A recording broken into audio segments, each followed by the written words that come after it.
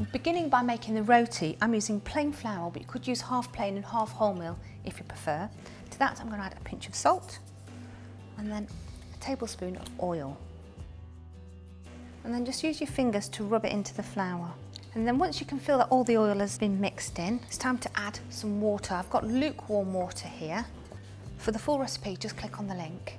And it should come together to form a quite soft ball. And then just knead that for about 5 minutes until it's smooth. And flatbreads are really easy to make because they don't need very long to rest or rise. And then once the dough feels nice and smooth, just shape it into a little round.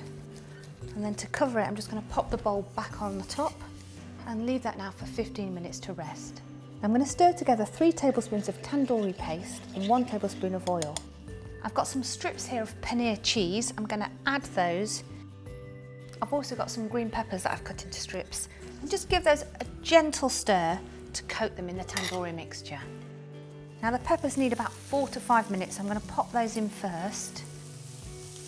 Now while the peppers are cooking, I'm just going to stir together some natural yoghurt with some very finely chopped coriander stalks. And I've got some chopped coriander leaves. I'm going to put half of those in, and the same with these chilies. Keep a few back for decorating.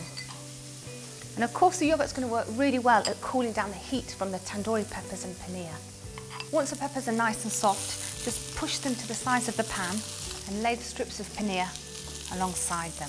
And they only need a couple of minutes on each side, just until they're warm through and nicely bar marked. So our dough is nicely rested now, and there's enough here to make 4 flatbreads. And this feels really nice and soft, but it's a good idea just to put a little bit of flour on in case it starts to stick. And because we want a nice round shape, just turn it anti-clockwise between each roll, and that'll give us an even shape, but don't worry too much if it's a little bit imperfect. You want it really nice and thin, about 20 centimetres in diameter. It only needs a minute on each side. You can see some bubbles rising up through the surface as it starts to cook. And then flip that over, lift it onto your plate.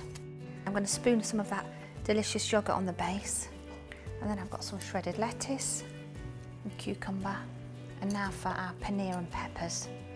And then to finish it off, a little sprinkle of coriander, some chopped red chilli, and a little wedge of lemon for squeezing over. For more recipes, don't forget to click to subscribe.